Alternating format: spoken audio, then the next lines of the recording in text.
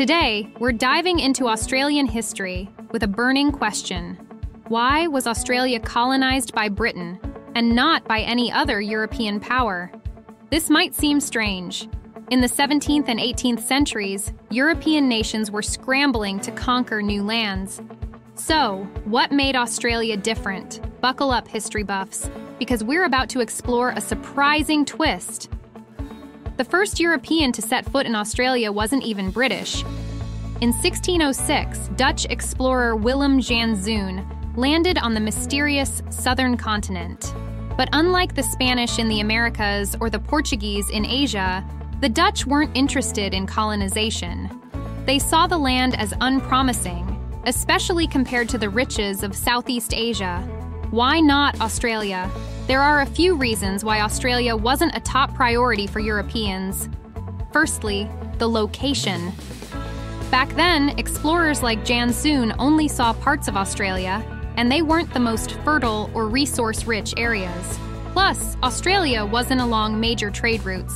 Secondly, focus elsewhere. With the Americas, Africa, and Asia offering gold, spices, and other riches, Australia simply wasn't as attractive. By the 18th century, European empires were expanding again. Britain and France, fresh from setbacks in the Americas, were looking for new territories. In 1770, Captain James Cook charted Australia's east coast for Britain. Just 2 years later, French explorer Louis-Antoine de Bougainville claimed the west coast for France.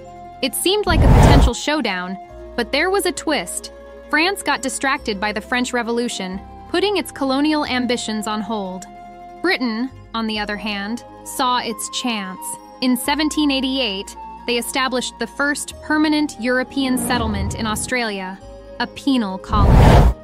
It wasn't just about punishment. Britain also saw Australia's potential as a valuable territory. There were other contenders. Sweden even planned a secret colony, but war forced them to abandon the idea.